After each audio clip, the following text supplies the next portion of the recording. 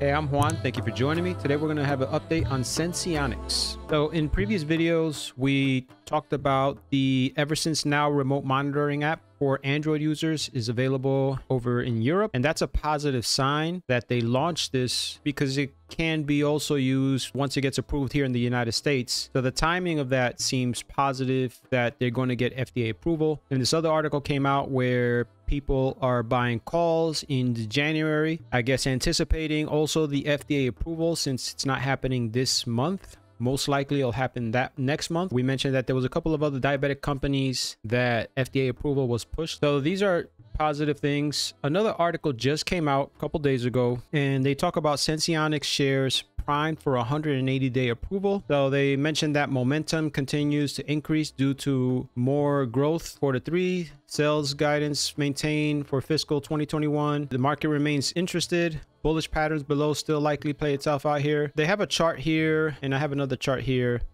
that just shows all the momentum is starting to reverse. You see here it spiked down. 253 has been support for quite a while. You look back here in June, it bounced off of 253. Here it came low to 270. Then here again, it tested the 253. And right here, it bounced perfectly off of 253 and started to reverse. And if we look at the RSI, it's on an uptrend. If we look at the MACD, there's a crossover starting to uptrend.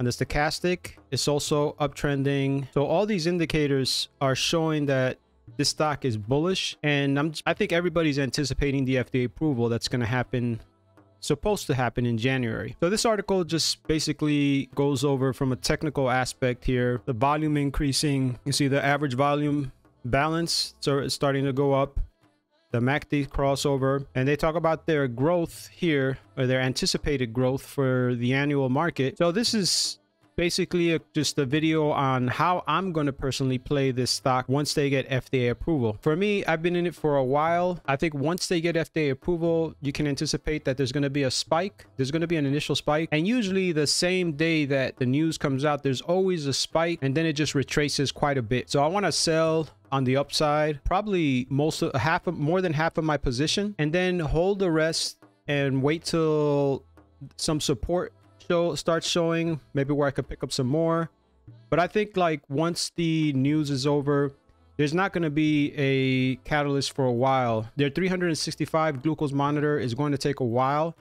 You know, each candidate, when they check for those, they have to be on the device for a year for them to get positive results. The only other catalyst that they're going to have are like positive earnings. That's pretty much going to dictate how much I increase my position. If they start increasing, if their revenue starts increasing, if they start becoming more popular, if they can capture some of the glucose CGM market share, then that would definitely interest me in holding it for the long term. I want to sell most of my position with the spike of the news, wait till it retraces. And we also have to anticipate that there may be another announcement of interest increase.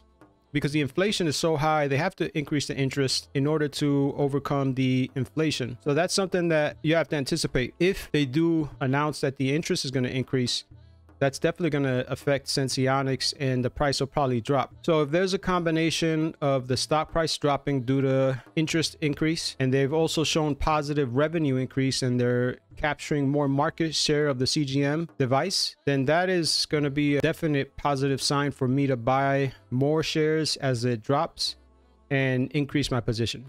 But I do want to sell half just so I can be in the green, and even if it drops over time, I'm still in the green. So now I'm trading with basically all profits. So that's just my opinion. That was just a quick video on Sensionics on how I'm going to approach FDA approval. Thank you for watching. See you on the next video.